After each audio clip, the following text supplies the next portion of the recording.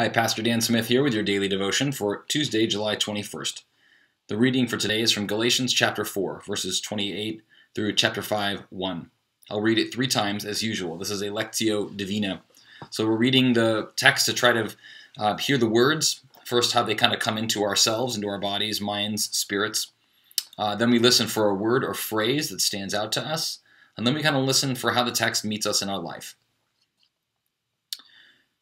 Now you, my friends, are children of the promise, like Isaac.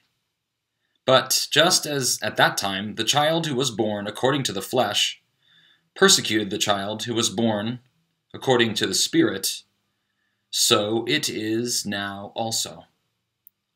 But what does the Scripture say?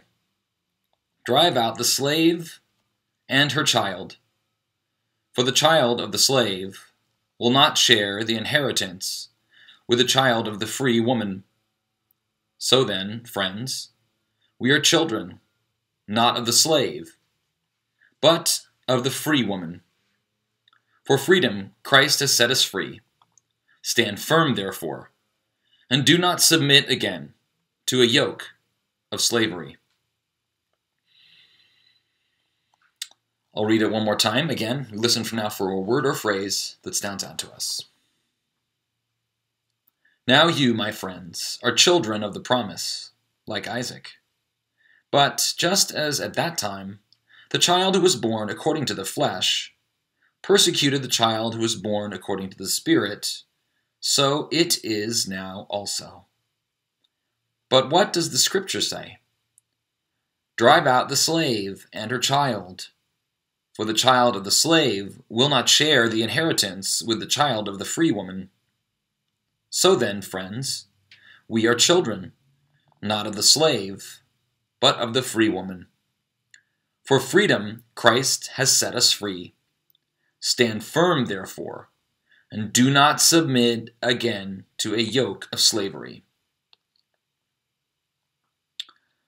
I actually have 2 phrases today. This is unusual, but children of the promise stood out to me pretty strongly, and also at the very end, yoke of slavery.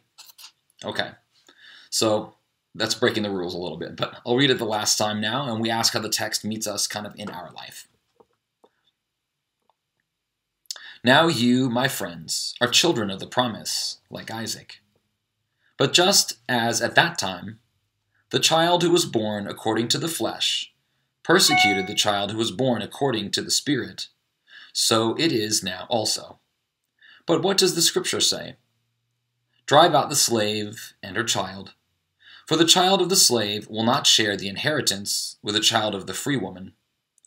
So then, friends, we are children, not of the slave, but of the free woman. For freedom Christ has set us free. Stand firm, therefore, and do not submit again to a yoke of slavery. And it's what kept floating up for me in this text is this debate that we're having in our society about systemic racism and this awful history in our country of slavery, and how kind of open and cavalier Paul talks about slavery, and this comes up frequently in Scripture as something that people experienced.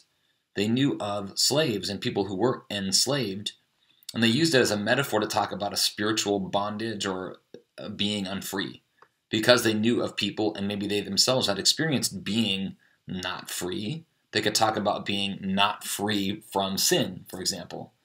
But they knew very clearly that this was an institution that existed that was evil.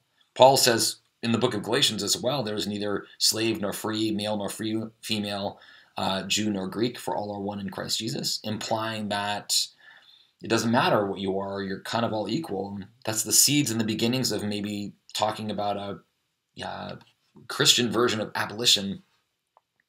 So maybe that's why, for me, this talk of yoke of slavery brings up that this physical, actual historical institution, which really was evil. I think most of us would agree that was bad, and it's good that we've abolished slavery, and that we're children of promise at the same time. That there is promise and hope in spite of the horrible things that we experience in our history, that we have to reckon with, and that we are kind of, as white Americans especially, reckoning with, I think, and trying to understand in a new way.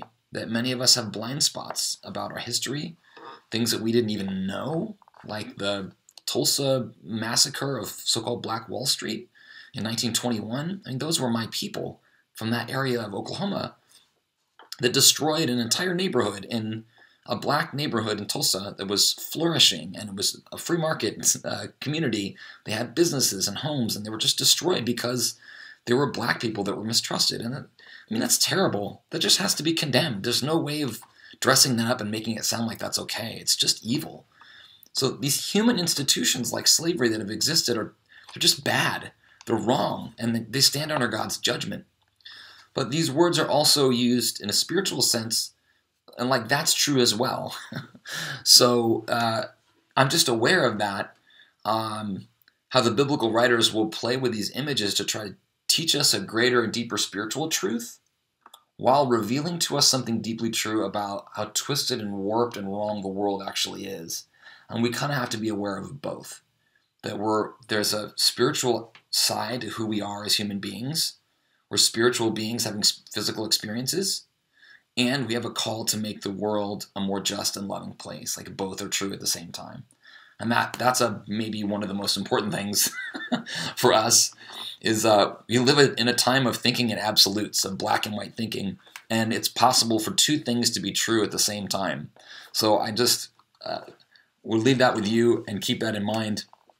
And boy, Galatians and St. Paul, this is a very important text that I've wrestled with for much of my ministry for 20 years now. And I commend this to you. So how does the text interpret you, meet you in your life? Chew on it a little bit, think about it, talk about it with others, and see where the Spirit leads. Let's close with prayer. Faithful God, through the waters of baptism, you adopt us into your family and set us free from everything that holds us captive. Strengthen us to stand in your promises with confidence.